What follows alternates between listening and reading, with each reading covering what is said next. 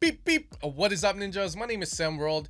In today's video, I wanted to use a song I've currently been working on to go over some of the mistakes that I made as I was creating it. Now, these are going to be mixing mistakes, and maybe I'll make a video in the future on arrangement and composition mistakes that I made in it. But today I wanted to target those mixing mistakes and talk a little bit about why they were happening and how I fixed them. My goal with this video is that you would watch it and maybe you can kind of relate, or you did the same exact thing as I did and you have a solution to that problem. For this example, I'm going to be using a track that I've been working on live streams, as some of you guys know. I'm all about that nature stuff, so I love to make music that resembles what I'm about, which is going outdoors, camping, off-roading, overlanding, canyoneering, hiking, mountaineering. You know, I love all that stuff, and I try and do it as much as I can. So when I'm in the studio, of course, you know, a little bit of that vibe I want to put in my music that makes you feel like you are out there. So the song you're about to hear and that we're going to be using for these 5 mistakes I made in it is going to resemble a little bit of that. It still has the whole dance vibe to it, but definitely, you know, I was inspired by a lot of cool techno artists out there like Kiasmos, Ben Bomer, I think that's his name, and then there's another one called Christopher Loafer or something of those sorts. So keep that in mind as we go into these mixing mistakes. But again, I feel like anybody in any genre would be able to learn from the mistakes I made, so that again makes your life a little easier, because some of these mistakes took hours to just figure out and to find a solution for. As always, guys, if you want to support my YouTube channel, you can head over to evilsounds.com. I do use a lot of the sounds that I have in those sound banks for this music, especially the selective ones. So if you're looking to make similar stuff, definitely check that one out. But I am going to be having a Black Friday sale, I believe, in 2 days. So make sure to be on the lookout for that as well. And let's get started with these mistakes and the solutions to them. The first mistake that I made, guys, was that the kick I grew too attached to the first one I picked, that eventually my ears got used to it and I thought, oh, this sounds kind of good. The good thing about me is that I always live stream myself working on these songs, so I did have a couple of people telling me it sounded muddy. Originally, I thought, oh, well, it sounds muddy. That means there's too much mid-lows. The piano must have too much, the ARP or something, you know. So I started going into that stuff until eventually I figured out that the kick was the biggest issue there was. Now, the problem with the original kick that I had is just that it had a bit too much low end. And when you tend to have a bit too much low end in your track, no matter how hard you try to get it to sound clean, it's always going to sound like you're in a submarine. It kind of rhymed. Or it sounds like a cloudy day, like you feel like, man, this could sound a lot cleaner, and you just can't figure it out. A lot of times it could be that the kick or your low end is too much. So let me show you what I mean and how I fixed that problem. Now this one is a pretty simple one, guys, so I'll show you what I mean. So here we're gonna have the brand new kick, but I'll show you guys the low one first, which I personally still like to this day. They just have different vibes, but I feel like the top one just works a little better as the song progresses. Now, the issue with the bottom kick is that when you have the kick and the bass playing at this part in the song,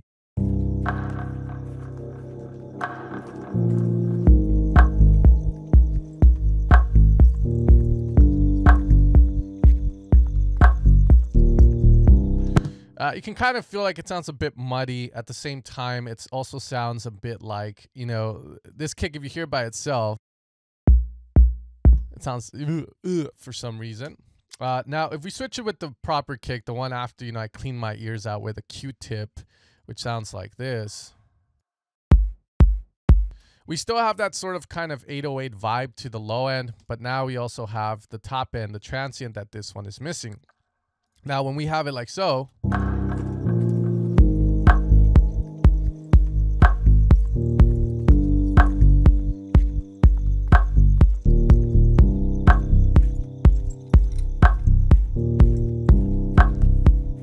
it makes a little bit more sense to have it that way. Now, probably last thing I want to do is put a mono on it, because for some reason I feel like there's some air that is still in stereo on it.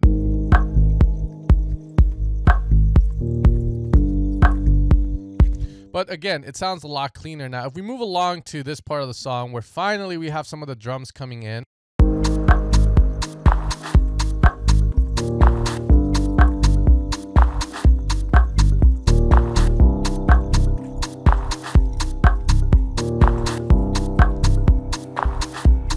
you can hear the difference. The bottom one doesn't sound as bad as it did over here, but again, it still comes with that kind of vendetta. So one of the things I could have done is kept the kick and added drums here instead of starting off with just one clap instead of having both, vice versa. However, again, a lot of times if you find that's the issue, it's better to just switch the kick to one that sounds a little better. So as the song progresses, this one just makes a little bit more sense. The second mistake I made was a very newbie one, I feel like, but a lot of the songs I was referencing for this song had like these bass lines that had a lot of upper harmonics. Now the key thing you have to keep in mind with reference tracks is the fact that you have to make sure you have similarities in terms of like, if you're going to be using a very open bass, are there any upper melodics or arps that are going to fight with that bass? Now some of the reference tracks I used, they didn't have upper melodics, but in this track I actually did, and I had a lot of stuff going on. So I tried to go for a bass that sounded open and kind of boom, boom to it as well, but it just didn't work out. So essentially this mistake was the bass clogging up due to the upper frequencies. And this is a mistake I see a lot in progressive house and any sort of like melodic style music where you have a bass and for some reason you want that bass to sound dirty and full and strong.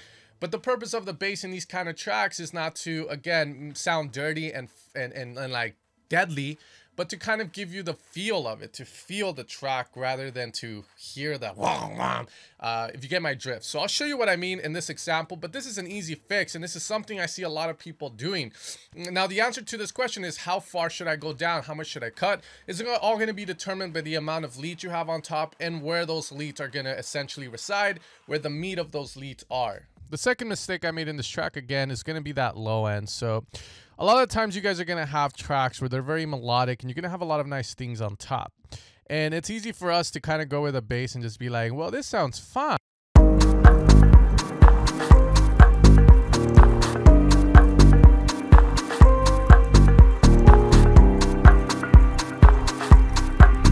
But the problem with that is, as you can hear, it kind of just messes with a lot of the upper information that we have already.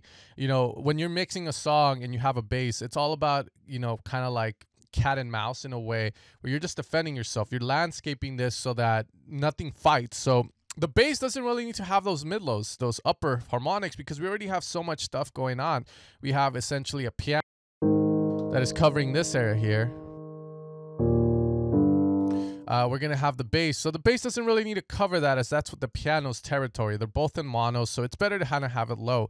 But I'll also show you something. In the climax of the song, which I'm still currently kind of working on to give it more of an amp vibe, if I have the bass fully open like that,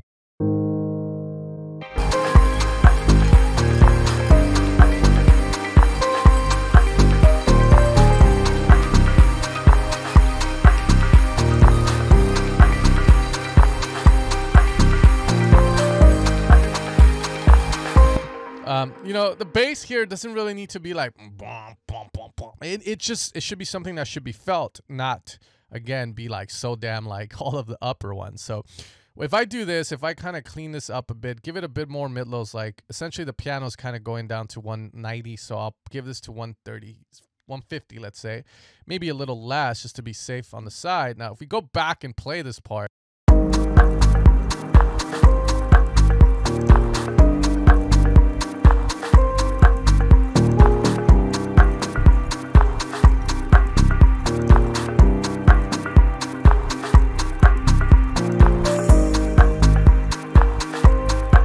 you gotta find a balance with it. So for me, it sounds a little better when we move this back. You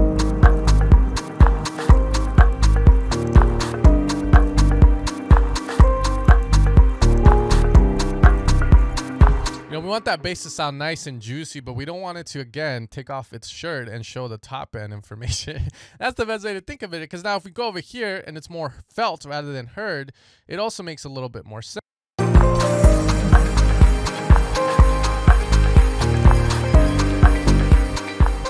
Mistake number 3 that I made, guys, is a little bit more towards my track and very specific to it. However, I feel like you can still learn from it in the sense that if you have something that sounds good in stereo and it sounds great, but then when you play it with the rest of your track, it's better if you put it mono, then you should probably put it mono. And this is a mistake I made, and I just kept the track like that because I just love the way the piano sounded in it. I love that deep, dark piano being wide. The problem is that as hard as I tried to make it fit, as hard as I felt like, you know, there's something wrong with the mix, putting that piano in mono made a whole lot more sense than having it be stereo. So with this mistake, you might be having like a pad or a lead or something in your track where it sounds good stereo, but for your track, it makes more sense to have it in mono. Go with your gut feelings on this. Even if it sounds, let's say, mono, you can still give it a bit of a stereo vibe with reverb and delay from a return track. So let me show you guys what I mean on this track where my piano was widened and I thought it sounded great. Putting it in mono just made it sound a little bit more compact, a little bit more like I was controlling the piano. The piano wasn't controlling me, and you'll see what I mean with that.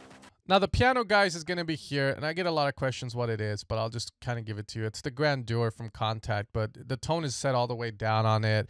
No reverb coming from it. I decided to give it my own because I am going to be monoing it, as I said. But I'll show you guys what I mean. The piano in stereo doesn't really sound bad. It actually sounds a little better, so I'll play this out for you.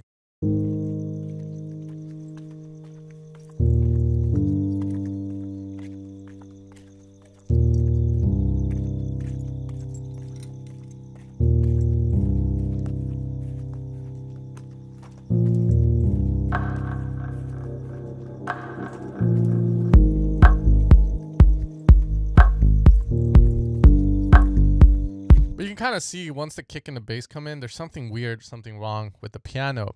Now I still want to keep the piano playing. Obviously I could say, oh fuck it, you know, I'm gonna take it off. Now with me turning the piano from stereo to mono in a song, I don't know, it just sounds weird as the listener got used to hearing it in stereo.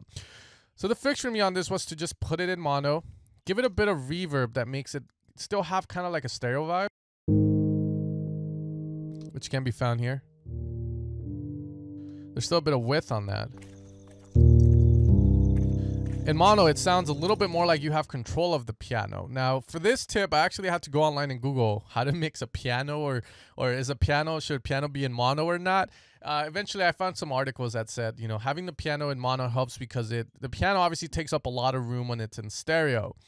However, if you put it in mono, you make so much more room for other elements that will eventually start to appear in the song, which obviously, as you guys heard, we do have a lot of stereo information in the track.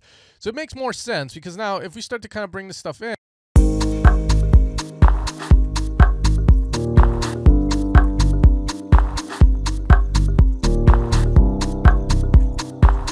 over here now.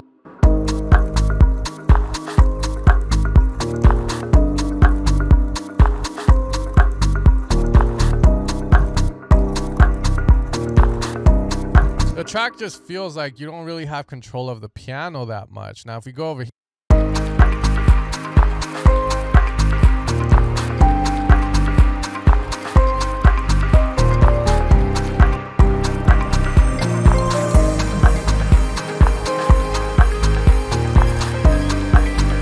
mono it down.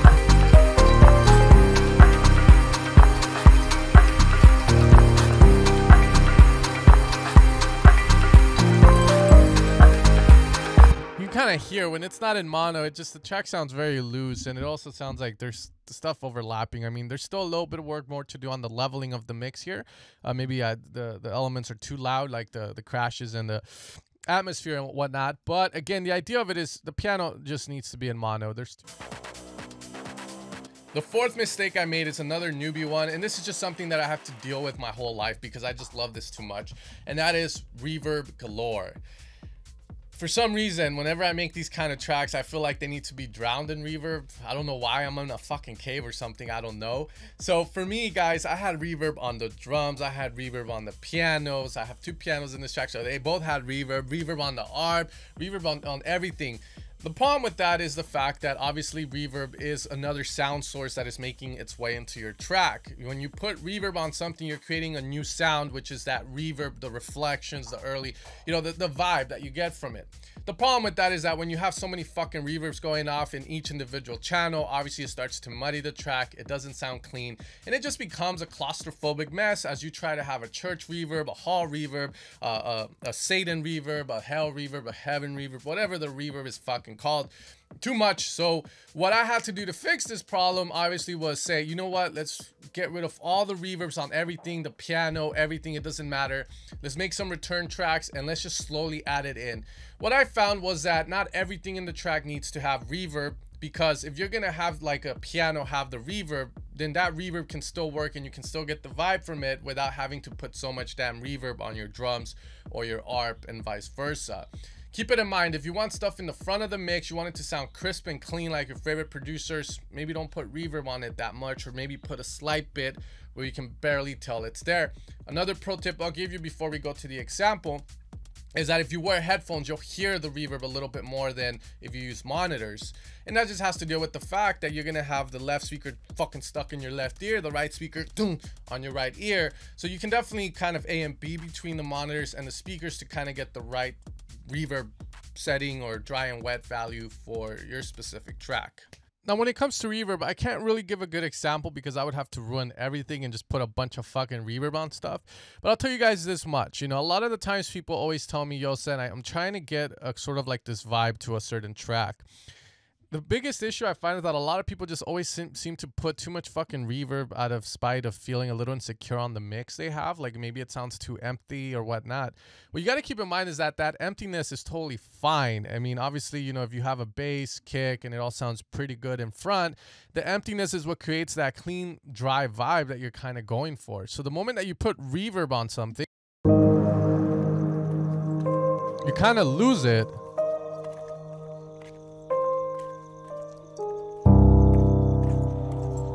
You know, if I put that reverb on, it might sound good.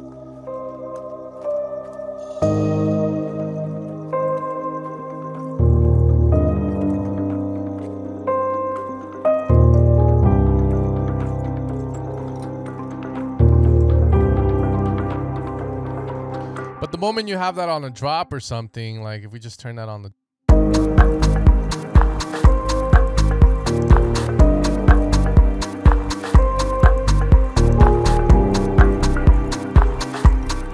You can kind of hear the difference in space, and that's what I don't like. First off, when you hear the song, the reverb and piano sound like they're in a cave in a church, while the drums sound like they're out in nature. So when you have different reverbs going off in different environments, here's another one. If I have the... And you have different sizes going off. You have like a church, a hall, and whatnot. It just doesn't make sense. It confuses the listener. It doesn't give you a coherent sound, but instead it just sounds like a bunch of fucking different rooms in a song, and it never sounds good. So I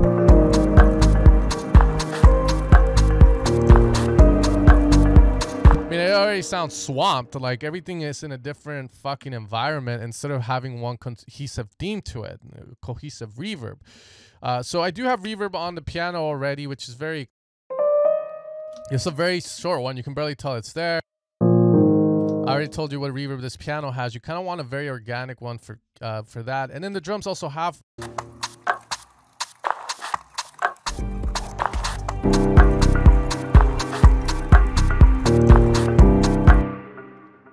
So there's no need to go over the top with reverb, guys. Remember, if you want that clean sound, that clean vibe where like someone can close their eyes and see where every sound is coming from in your song, reverb will prevent that if you put too much of it.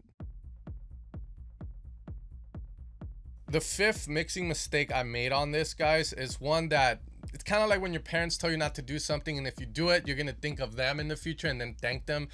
Well, this is one of those mixing mistakes that a mixing engineer would tell you, and you just never listen and you did it anyways until you went like, oh fuck, I've been doing it a little wrong. And that is leveling or mixing with the master on. Now, again, it's fine if you have a master on and you work on your song that way because you like to feel the energy of it. That's totally fine. Compose your track with the master on, feel the energy, feel the bass going up your toes into your head and through your tits. But at the end of the day, when you're gonna go to do a final mix down of your track, make sure to turn that master off. And if you just like the loudness of it because it's just too damn quiet, you can always put the volume up on your sound card to the max. Without blowing your speakers, of course, if that's what you want. But the reason for this, guys, is again, when you have a mastering chain on, you're compressing everything together. So if you have, let's say, the bass really loud and then your lead like right here, the bass is gonna make the compressor push that bass down. It's also gonna push down the lead, okay? So you're gonna kind of have a level like this, and you might be like, oh, it sounds fine, but now the lead's getting pushed more down. You might have other issues like leveling problems, like where with the master on, it might sound good, but it just doesn't sound clean enough, because again, it's working too hard because maybe you have a little bit of an imbalance. Make sure to check that out. I'll show you guys an example here of what I mean. In my issue, the bass was just too loud. I had a mastering chain on that made it sound good but not clean, but once I figured out how to level it properly without the mastering chain on, it just sounded way better. Now, the reason I feel like leveling with a master on it's a little bit of a mistake is the fact that if we have a master on here,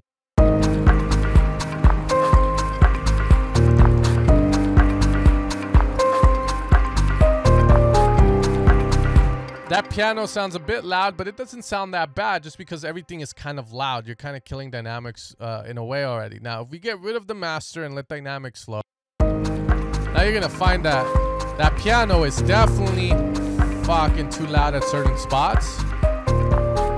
Like, it just pops out a bit too much, okay? Now, some people might debate, well, that's what compressors are for, to control that in the master and whatnot. But I find if you can fix it before that, it always gives you a cleaner response. So what I'm going to do is lower the piano a bit.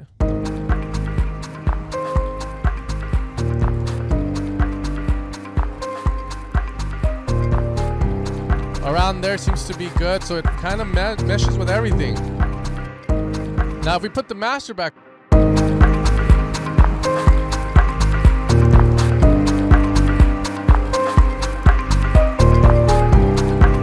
it's a little better, kind of gives you a similar response, but it just sounds a little cleaner. Now, we can also pull down on it.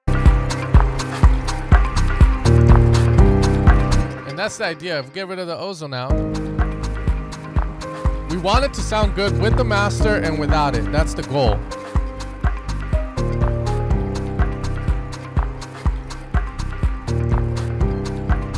You can also debate that this piano might just be a bit too loud. It might be that I just boosted it up for an example I showed you guys, but